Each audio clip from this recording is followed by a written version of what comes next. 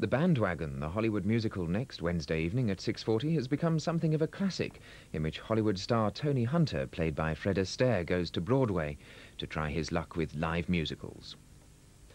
In 10 minutes, Nature investigates new laws to control the smuggling of chimpanzees. But first on to, Arthur Rothstein concludes his reminiscences of the 30s and 40s in The 20th Century Remembered.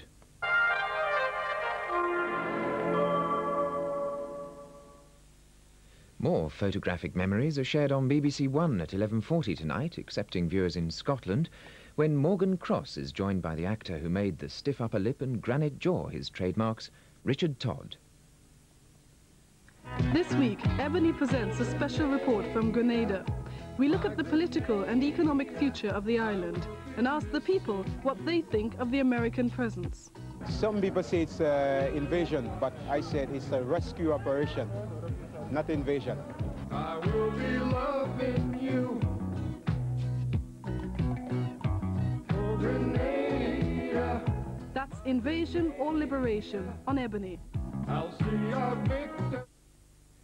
Now on BBC2, how effective will the new legislation be to prevent the smuggling of chimpanzees from Central and West Africa into Europe? That's one of the topics under the microscope in Nature.